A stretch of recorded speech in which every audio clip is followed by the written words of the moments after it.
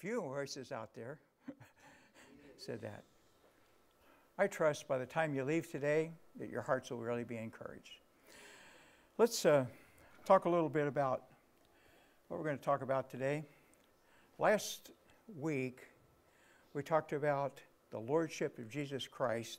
We talked about there's 8 pillars that are foundations to the Christian faith. There might be 10, I don't know. But I figured out 8 of them. And 2 of them are preached today. The love of God, is you hear a lot about that. And you hear about the grace of God a lot. But there are 6 of them that are pretty much neglected in a lot of the preaching today. And so we've gone through, and Will has asked me to go and take those 6 things and synthesize them down. So I'm really taking like 2 or 3 hours worth of material and bringing it down and try it hopefully within half an hour. So we're either going to go 90 miles an hour through the thing, or I cut a lot of stuff out.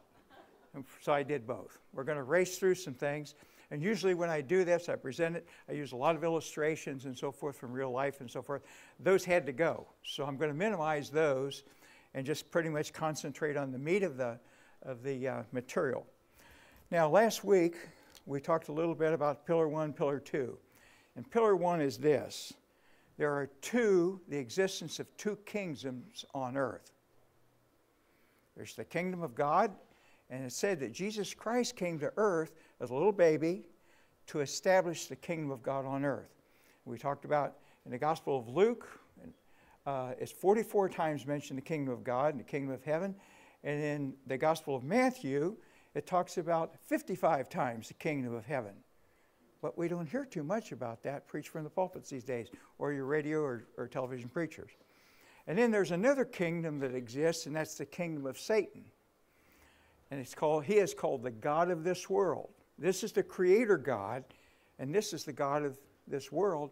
And mankind chose him as their new leader back in the Garden of Eden. Sadly so. And so we established that thing. The second pillar is, and I developed them last week, there is a judgment that is coming on the world. Jesus spoke about judgment more than anybody else in Scripture. And that is not often preached today because people say, we don't want to hear about hellfire and brimstone. You know what I mean? That type stuff. Well, I tell you what, a reality is judgment is coming. It says that in the Scripture several places. It says those who are in the body of Christ are going to be judged. And our judgment hopefully is different. And we're going to get a reward for how we lived on earth. And those in this kingdom over here are going to also be judged. And the ones who follow him, who refuse to live under God's management, are going to be judged along with him.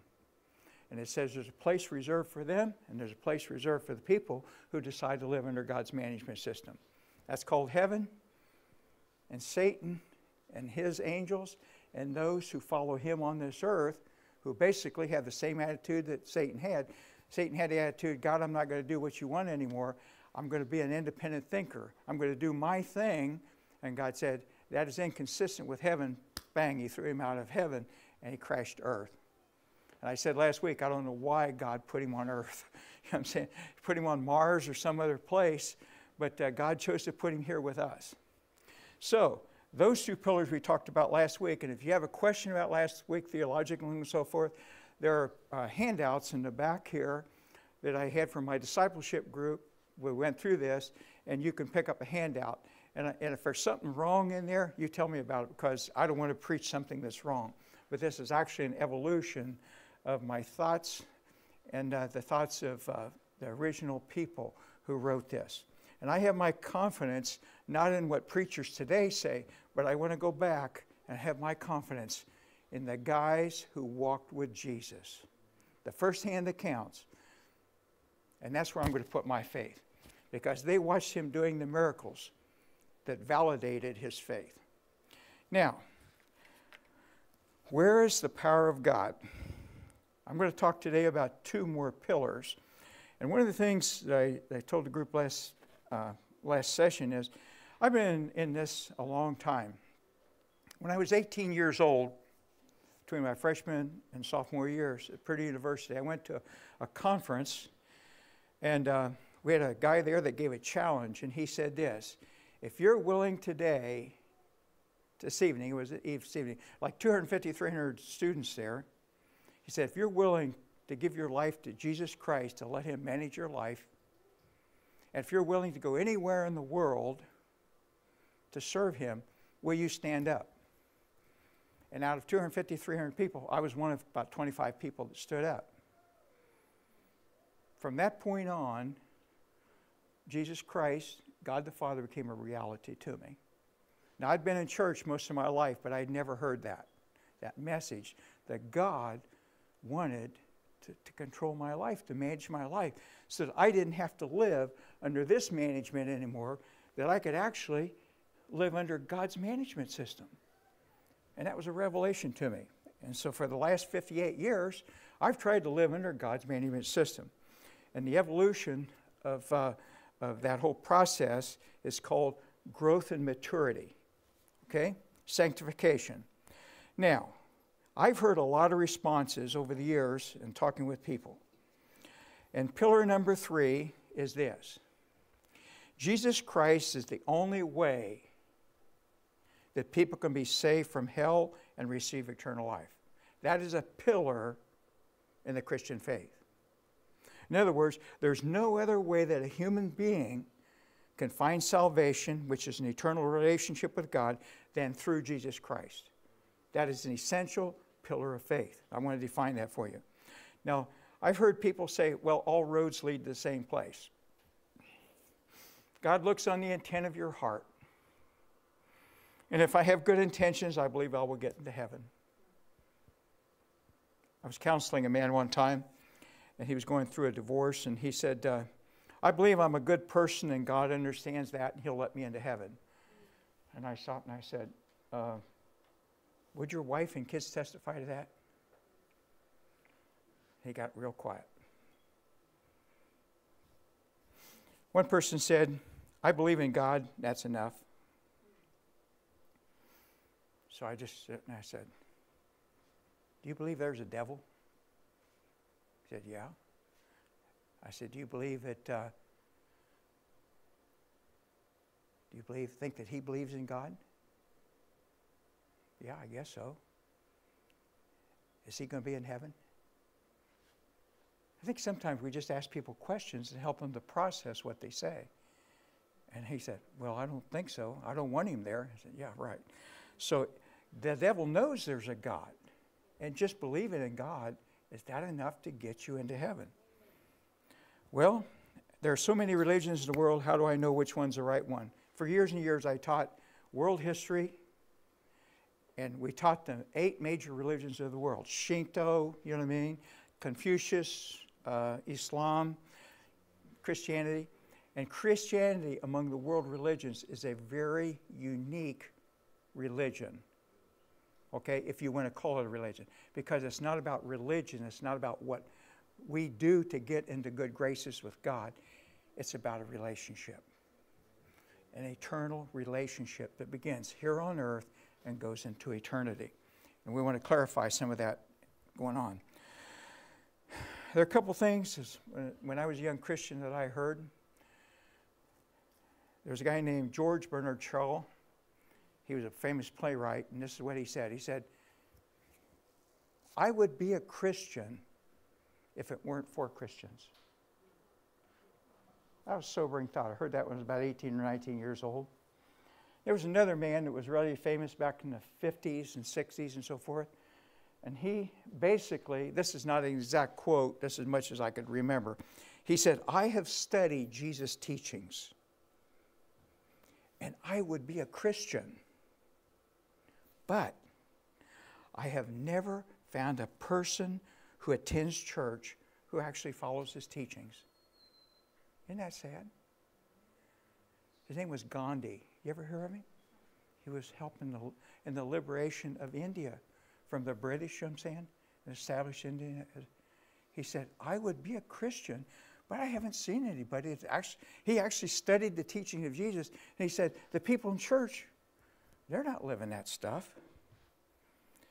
So when I heard some of these things, as a young man, I committed, I want to be that one guy, hopefully, that somebody could look at and say, there goes one. Now that happened in my heart, and resolved that I want to be that one guy that says, you mean, look at me, because I'm in all efforts of what I'm trying to do in life, I'm trying to follow Christ. Imperfectly, but I'm trying. I had my son Ben, his best friend in high school, his name was Brian. And Brian, at one point, it seemed like he was an agnostic. And Ben has had a burden for him for years. Within the last year, Brian came to his home and was there. And so Ben broached the subject again. He says, Brian, have you got things right with the Lord yet? Brian says this. He says, your dad's in good with God, isn't he? Ben says, yeah. He said, I'll tell you what, your dad's probably going to die one of these days, and he's going to go to heaven, and he's going to put in a good word for me. And, then when I get to heaven, God will let me in. And Ben looked at him and he says, Brian, that's not the way it works. You've got to develop your own relationship with God. You can't go through my dad. You've got to go through the Savior, to get to heaven. And we were at a family gathering one time. We were talking about Christianity. And one of the people there said, I'm an excellent negotiator.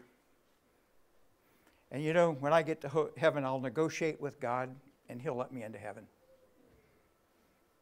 My wife's smiling. She remembers that. You know what? Everybody's got a plan, don't they? But whose effort, they want to redefine it the way they what? God, you fit in my box. You understand? I don't want to fit into your will. And that's one of the key themes that resonates through all of this. Why should I trust my salvation to Jesus Christ? Well, I'm going to go through why I personally trust Jesus Christ as my Savior. First of all, Jesus has some unique credentials. As I taught the religions of the world, there are three things about Jesus Christ that are different than any other religion. Number one, it says that Jesus Christ was conceived by the Holy Spirit, and he was born of a virgin. Now, there are ways we can impregnate women today, artificial insemination, and a virgin could actually have a baby. That didn't exist back when he was born. And Mary and Joseph and a number of people testified that Jesus Christ was divinely conceived. Right? The angel came and visited Joseph. So that is something that no other religion in the world can claim. Their founder cannot claim that they were conceived of the Holy Spirit. That's a unique thing about Jesus. The second thing is, when they brought Jesus in trial at the Sanhedrin to put him to death, they tried to find people that would testify that he had sinned, that he had broken the law somehow. Now, he was raised in a family, and his brothers and sisters, and those disciples walked with him for 3 years. And you know what? They couldn't find a single person to say that Jesus Christ ever sinned. So they had to bring two people in, two false witnesses, right, to condemn him. He lived a sinless life because he was conceived of the Holy Spirit.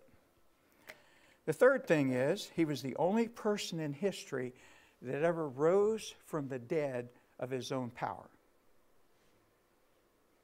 Now, Jesus raised Lazarus from the dead, and other people were raised from his power, right? The only son and so forth. But he's the only person in history that was raised from the dead from his own power. And that is a historical fact. There was a Jewish historian by the name of Josephus that is well accepted in circles, and Josephus wrote about the trauma that the Jewish community went through when Jesus was raised from the dead. He talked about the effect it had upon the Roman Empire, and he talked about, when they found the empty tomb and stuff like that, that it caused a big ruckus and all of that. So that is a historical fact. It also correlates with what was going on with Roman historians. Now, the second thing about Jesus was he was a perfect sacrifice because he was sinless. It was a perfect sacrifice. In Leviticus 17, it talks about what is necessary when they made animal sacrifices, and that animal had to be without blemish. It had to be a perfect. It didn't have whether it be a lamb or whether it be what do you call a goat or whether it be a heifer. That animal had to be without blemish. And so here Jesus was a perfect sacrifice. In Hebrews chapter 9:22 it says this: without the shedding of blood there is no remission of sin. That's King James. It says in this verse, it says, without the shedding of blood there is no forgiveness of sin. So somehow in God's economy, the way he sees it, blood has to be shed for sin. And God shed the first blood. You remember in Adam and Eve? When they sinned, what happened? Some animals died for him to make clothing for them. Remember they were naked? And so God shed the first blood because of sin. And so in God's economy somehow, don't ask me to understand it or explain that. I don't know. Just like the law of gravity, if you drop a pencil, it hits the floor, that is a law of God. That without the shedding of blood, there is no forgiveness of sin. Okay, the next thing, in 1 Timothy 2:5, it talks about Jesus. And it says this: for there is one God, and there's one mediator between God and man. That man is Christ Jesus. There's one God, and there's one mediator. What's a mediator do? He does what? He brings the two warring parties together. One God and one mediator. And that mediator, for people who are Christians who committed Jesus Christ, is also an intercessor. I think it's in John 17 where he says that Jesus Christ makes intercession for you and me daily. Isn't that interesting? That if you belong to him, he explains constantly to the Father and makes intercession for you. That's humbling to think about that. That if I choose to live in his kingdom here on earth in management, that I have an advocate with the Father, Jesus Christ the righteous, and he is constantly making intercession for me and all of you who belong to him. Pretty humbling. The fourth thing about Jesus Christ, and this is the most controversial one, in John 14:6, Jesus said, I am the way and the truth and the life, and no one comes to the Father except through me. All roads lead to the same place. Jesus smashed that. Now that's either a true statement or a false statement. If it's a true statement, then you have to embrace Jesus Christ as the only way to get to the Father. Otherwise, Jesus is a liar. And I was talking with somebody who used to attend a church here several years ago, and they said, well, I just can't accept that Jesus is the only way to get to heaven. I said, okay, let's say after me, Jesus Christ is a liar. Oh, no, I can't say that. Oh, wait a minute. You said didn't tell the truth, so let's call him a liar. The person wouldn't do it. But I'm glad. You know what I mean? That's a very serious accusation to say. But if you deny that Jesus is the only way, that's what you're calling him. You're calling him a liar. And guess who's going to turn out to be the liar if we do that? And there's a statement in the book of Revelation when it talks about the people who are going to inhabit hell, and it says, all liars. That's pretty serious. Well, let's move on to Pillar 4, and this is one I want to major on. Pillar 4 says this: there is no salvation without repentance. There is no salvation without repentance. Jesus Christ is the only way, okay, that we can be saved. And you cannot live under the management of Satan's kingdom and God's kingdom at the same time. In Matthew 6:24, the King James Version, Jesus said this: you can't serve both God and mammon. It's inconsistent. You're going to serve one and love the one and hate the other one, or hate the one and love the other one. That's what Jesus said. So we're in this dilemma. You're serving one camp or the other camp. Now, let's talk a little bit about repentance.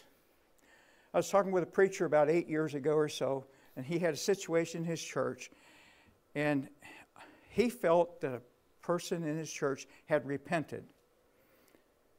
But I had some questions about that. We had a mutual friend, because he said repentance means a change of mind.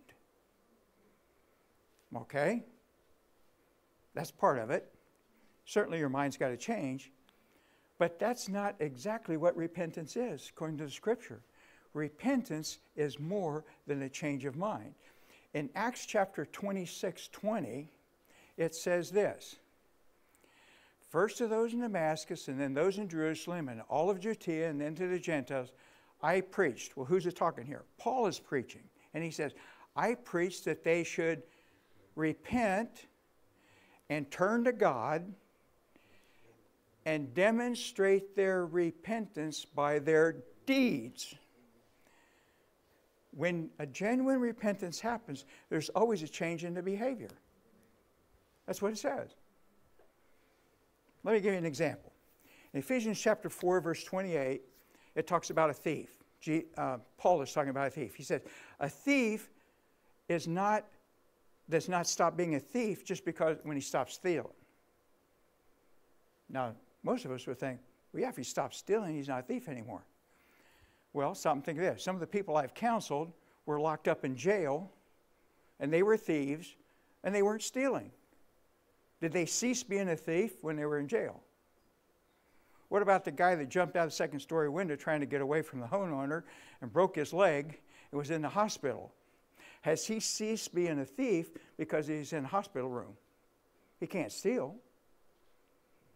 So when does a thief stop being a thief? Here's what Ephesians 4:28 says. It says, a thief stops being a thief when he starts working with his own hands and starts giving away. You can read it. You guys are smart. You got a Bible? So a guy then ceases being a thief and starts being a philanthropist. Because a person who works with his hands and gives things away, that's what he does under God's management. But under Satan's management, he's what? Known as a thief, because he takes stuff that's not his to support himself. Okay, does that make sense? Under one management system or the other. Now, in James chapter 2, verses 17 and 18, it says, in the same way, faith by itself is not if it's not accompanied by action, is dead. In other words, you can say you have faith over here. He says, someone will say, you have faith and I have deeds. But how in the world can you have faith without deeds? Show me your faith without deeds, and I will show you my faith by what I do, my deeds. Okay? So an evidence that a person is really repented is what they do afterward. It's not necessarily what they say they do. Now, here's this problem that we have here. Some people believe that agreement with God is repentance. That's called confession. That's not repentance. Let me give you an example from real life. When I was a kid, I was about 12 years old. John Kennedy was running against Richard Nixon. Some of you remember that back then. And my dad was he was kind of a Republican, but he voted for Democrats and Republicans. He would be called an independent today. But he had a friend, and I'll call him named Tom. He was a committed Democrat. So they were talking on the porch. Of course, I was 12-year-old. I was over listening to this. And he says, you know, Lauren, who are you going to vote for? So my dad said, well, I've thought about this a lot. And my dad listed 5 reasons why he thought that Nixon was a better candidate than John Kennedy. And then Tom sat there and he thought, you know, that's right. He's this. And Tom said, wow, I never thought about that, Lauren. That's amazing. You know what I'm saying? He said, definitely Nixon is a better candidate. Well, after the election was over, you know, Kennedy won. So Tom comes back over. He says, they got to talk about politics. He said, you think Kennedy's going to make it? And my dad said, well, hopefully, you know, he'll make some decisions that are good and so forth. He said, Lauren, he said, I tell you what. He said, I went into that vote and I thought about what you said about Kennedy, you know me, not being as good a candidate as Nixon. But he said, you know, I got in there And he said, this is what I thought. I'm a Democrat. I've always been a Democrat. I will always be a Democrat. And he said, I just had to pull the straight ticket for the Democrat ticket. Now, I was this kid sitting there thinking, but I think people treat God like that. They'll agree with you that God has superior. They want to get saved and all of these other things. But when it comes right down to it, when it's time to pull the thing, they come back to what's natural. Does that make sense? Yeah. That's our nature. That's who we are. And that is not repentance. Faith and repentance means I believe what God says, and I don't do what I normally do, and I do what God tells me to do. That's what repentance is. Now, in Luke chapter 24, verse 47, this is what Jesus taught. Jesus said, and repentance for the forgiveness of sins will be preached in his name to all nations, beginning at Jerusalem. Repentance and forgiveness of sins are married together. Today we hear forgiveness of sins being preached, but I don't hear a whole lot about repentance. And he said that should be preached to every nation. That's part of the gospel. Let's take a look. We've got a situation in Acts chapter 2, verse 38, in which Peter is talking to a whole group of people that have just seen God do a tremendous thing. And here's what he says. He says, Peter, they asked him, said, what must we do to be saved? And Peter replied, repent and be baptized in the name, repent and be baptized, every one of you. See that, every one of you? In the name of Jesus Christ for the forgiveness of your sins, and you will receive the gift of the Holy Spirit. Okay. What precedes baptism? Repentance. Baptism and the forgiveness of sins are married. Baptism and repentance. Repentance always precedes what? Baptism. They're married. And yet today, with the gospel, that's not necessarily really emphasized. Everywhere in Scripture, repentance precedes genuine salvation. And I challenge you, if you don't believe that, prove me wrong. From the Scriptures. Not what your opinion is, from the Scriptures. Now, in Acts chapter 2, verses 42 to 47, it talks about three things that happened as a result when people really repented. And here's what it says. It says, the people came together, and it says, and they devoted themselves to three things. They devoted themselves to the apostles' teaching, which is the original guys who walked with Jesus. What's it mean to devote yourself? You really work at it, right? You give yourself to it. And that's a sign, if somebody says they're really committed, they're going to serve Jesus, and they're really saved, are they committed? Are they devoted to the apostles' teachings? Are they having a relationship with the Word of God? And if they're not, Scripture says, are they really saved? I don't know. But it says that these guys, they devoted themselves to the apostles' teaching. The second thing they did, they devoted themselves to fellowship. And the third thing, they devoted themselves to prayer. Now, if you've been living under Satan's kingdom over here, and you want to live under God's, those three things ought to be pretty important to you. And so you find somebody, and that process is called sanctification, where I was no good to God, and I become useful to God. I'm sanctified, I'm set apart for His purposes now, not Satan's purposes. Okay? And He can't use me for His purposes if I'm sanctified and living for God's purposes. And sometimes that's another name for that. It's called discipleship. Discipleship is taking people who have been under Satan's management and teaching them how to live under God's management system. It says the second thing about them, they had a very different view of their possessions. They recognized that God owns everything and that God is trusting you with certain things, and you're going to have to give an account someday of the possessions that He has entrusted you with. Have you been a good steward of what God has given you? And they were. The third thing, it says these people were glad. They were happy people. They had joy in their heart, and they praised God, and their worship was accepted by God. As a result, it said God showed them favor. You know what favor is? Favor is a blessing, of God. And when God finds somebody that He can really trust and give something to, He'll give them more of it. Remember the parable of the talents? This guy took his 5 talents and turned. He gave them more. And so they had the favor of God. Now, what is the true gospel that Paul preached?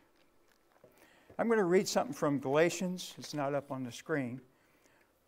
But I'd like you to really listen carefully. Paul's saying, in Galatians chapter 1, verse 8, he says, "But even if we or an angel from heaven should preach a gospel other than the one we preach to you, let him be eternally condemned." What's that mean? If somebody's out there, see, that happened even in the first century. There were people going out and modifying the teaching of the gospel to make it more palatable or to bring it back into Jewish tradition. And he says, let him be. And then he goes on in verse 9, he says, "As we have already said, so now I say it again. If anybody is preaching to you a gospel other than what you accepted, let him be eternally condemned." Eternally. You're part of the devil's plan if you're preaching a different gospel than what these guys preach. You hear that very often? It's a serious thing to get up here and to represent God, because everything I'm telling you, I'm going to be judged for by the living God. I don't dare tell you something that I can't come back to here as a foundation. So what is that gospel that Paul preached? Let's take a look at Acts chapter 26, 15 to 20. Here's the context of it. He's talking to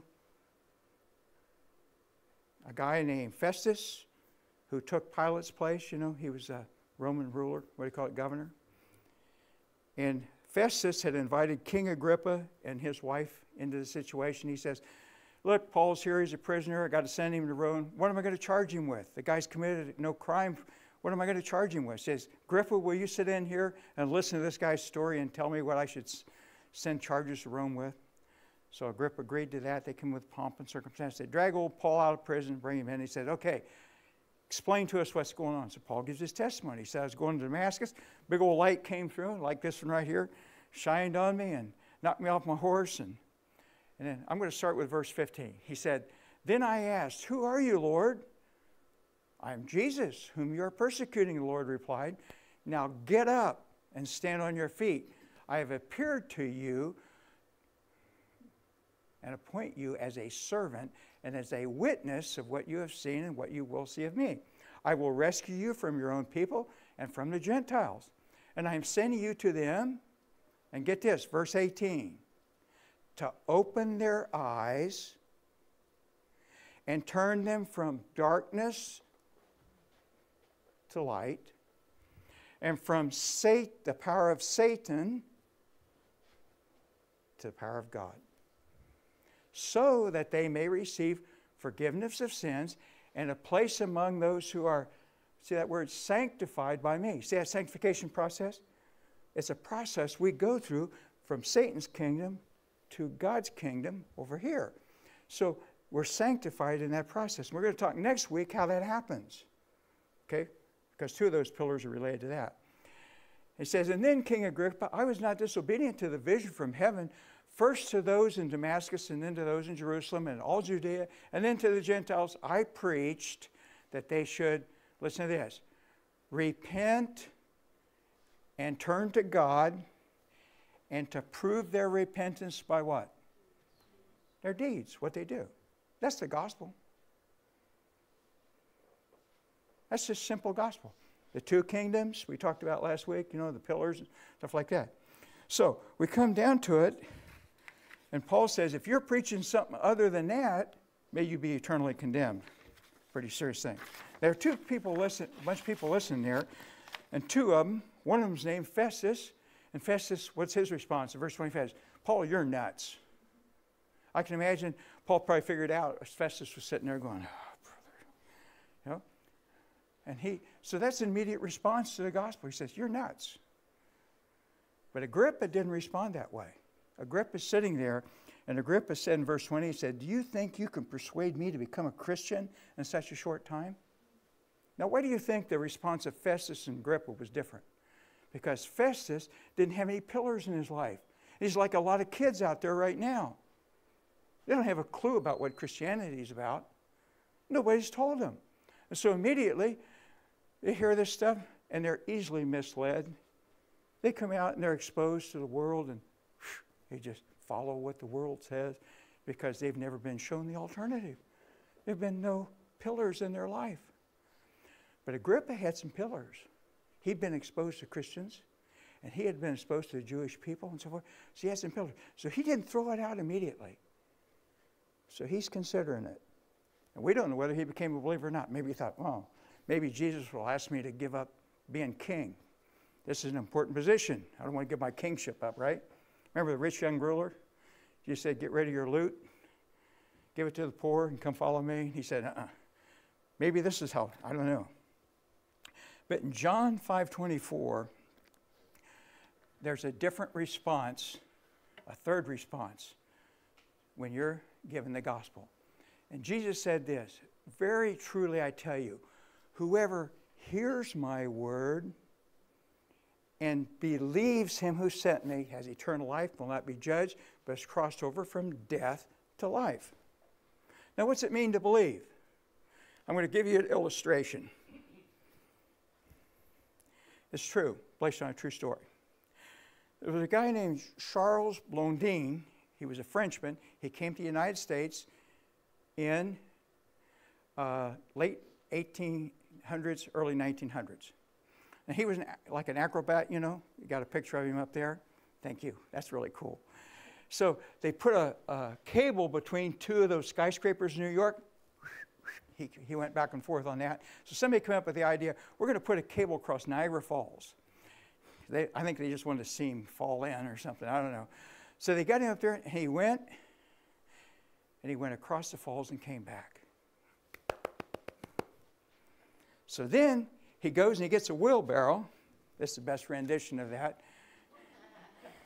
Sorry. He gets this wheelbarrow. It only has one wheel. And he takes that wheelbarrow and goes across.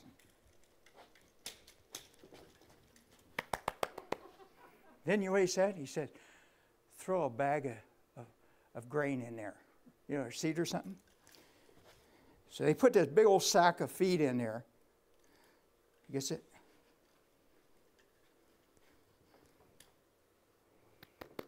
He made it. And then he looked at the people out there and he says this, how many of you believe I can take a person across? I can just imagine it. So he looked and he said, you raise your hand, get in. Oh, no. You, get in. You. He couldn't get one person in that whole group of people get in that wheelbarrow to go across that falls. Now I got a question for you. Did they believe? If they believed, what would they have done? I can imagine somebody said, here's an orphan kid, throw him in. You know, something like that. But not a one person. They all said what? A bunch of them. They wanted to see this happen. Listen, the type of faith that moves the heart of God is when we get in the wheelbarrow and we relinquish control of our lives and we give that control to Him. And then our destiny is tied with His ability to guide our lives. You know, as you're going down the river of life, there's many bends and a lot. And there's only one person that knows around that bend. Who is that? It's him. Because he's our creator. That kind of faith is the kind of faith that moves the heart of God. And God can empower that kind of a person because that person will not misuse the power of God. If you give the power of God to those people over there, what are they going to do? They're serve the wrong ends. So I challenge you today. We got a whole bunch of kids out there. I used to be a teacher, all right? Got a bunch of kids who are lost. And they have not seen people get in the wheelbarrow. And they are rejecting Jesus Christ because they don't see. They're like Gandhi. They might be exposed to teachings, but they say, I don't see anybody living it out. Are you willing to live this out? I don't care if you're 75 or 80 years old. Are you willing to take today from now on and be a demonstration to a lost world of the power of God in your life because you submit and let him run the wheelbarrow? Now, if you've done that, or you want to do that today, I'm going to challenge you to stand up just like I did 58 years ago. So if you have made Jesus Christ the Lord of your life and you're willing to get in the wheelbarrow, stand up. And don't do it for me, because you're talking to God. Don't lie to God, please. Don't lie to God. I'd rather you stay seated and have integrity that way than to stand up because of peer pressure. Now, there's more than 12 people here, and 12 people made that decision back after Jesus died, and they turned the whole world upside down. Didn't they? They messed up the Jewish situation, and they messed up the Roman Empire. We got more than 12 people here. Can I pray for you? Lord Jesus, I want to thank you for the examples you bring us in life, and I want to thank you for the Word of God and the men of God that sacrificed their lives. Every single disciple, Lord, except John, died a martyr's death. That's what it said. Because they got in the wheelbarrow and let you direct their destiny. And I pray for these people who have stood up in faith. And I pray, Lord, you would anoint them with the grace of God and that the Spirit of God would take their lives. And as we talk about next week, we're going to talk about how to let the Spirit of God manage your life and direct your life. And it's not rocket science. And I pray for them, Lord, that you would sustain them this week. And as they've made this decision, you would protect them from Satan's kingdom, who's going to try to hurt them. And I pray that in the powerful name of our Savior, Jesus Christ. Amen. God bless you.